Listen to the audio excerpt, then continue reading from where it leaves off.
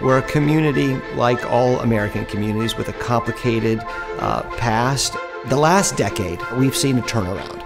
The census in 2010 showed that Tulsa's population had declined. The census in 2020 showed a dramatic turnaround. The city of Tulsa is always a great aggregator and knows that it is part of a larger economic ecosystem in the region. Really well-developed partnerships between our business community, our public sector, our nonprofit sector. I think Oklahoma is really unique in the amount of tribal leadership and tribal investment and collaboration with our sovereign nations in Oklahoma. Working with our other stakeholders in the nonprofit as well as the industrial private sectors has made this coalition extremely strong. How do you build this advanced mobility cluster? You really look at the intersections between those two industries and see how you have overlap and alignment and how you can take that overlap and alignment and really grow this new industry. Tulsa has deep roots in the aerospace industry, right, with companies like NORDAM, with L3 here, MROs like American Airlines, Spirit, Boeing, and a lot of the great work that those folks have done over there. Our history and love affair with aviation began in the 1920s. Within 10 years after opening our airport, we were the busiest airport in the world. So we have this very rich and long history with aviation and aerospace. Today,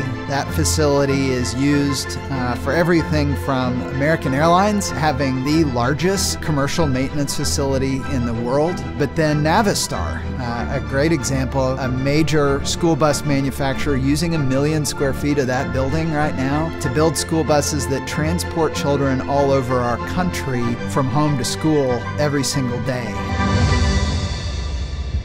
Tulsa is unique in that we have this urban core, but just 10 miles to the north and west, you have this wide open space where you can test this technology. We're utilizing the Osage Nation Ranch as part of that corridor. It's a 43,000 acre ranch owned by the Osage Nation, and it's in line with being able to fly a flight vehicle from Stillwater, Oklahoma to Skyway 36. This project is actually going to provide a partnership so that as technology grows, you could set up shop at the Osage Skyway 36 location. You're 5 minutes from downtown Tulsa. And so you have all of the tech talent and support you need from an urban core, but you're doing your testing 5 minutes from your office location. The projects that we're looking at for growth, advanced aerial mobility as well as electric vehicles, require a lot of space, they require a lot of people. So the more rural areas, such as where Tulsa Port of Catoosa are located, directly adjacent to the urban area. It is so popular that we ran out of room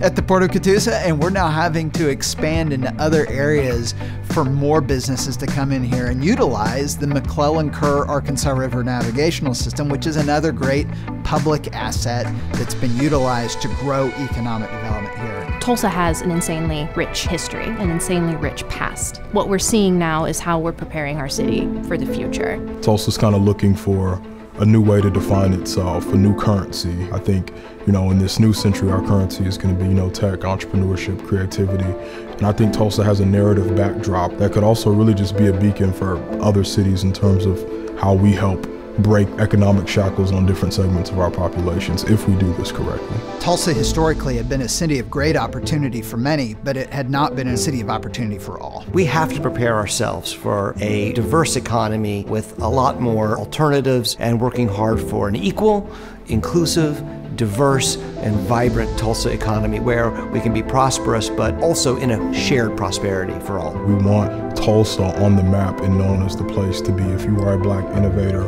or if you are black in tech, Tulsa's where you need to be because Tulsa is committed to throwing everything behind you, to helping your vision be real and helping get you to the top. The purpose for everything that we do when it comes to economic development is creating equality of opportunity here in Tulsa. We're really looking at how does Tulsa serve as an innovation hub for the entire country in a way that increases economic opportunity for everyone in our community. We have the right people at the table, land that's right for development, all kinds of entities who are really at the forefront of their industries, who want to be leaders in advanced mobility technology. We didn't have to go about building all sorts of relationships to figure out how do we execute on an ambitious proposal. We already had those relationships there, and we could really leverage them to move us forward. We believe we can build a more resilient economy with everything we already have here in Tulsa. I'm really excited as an economic developer to actually have people rowing in the same direction.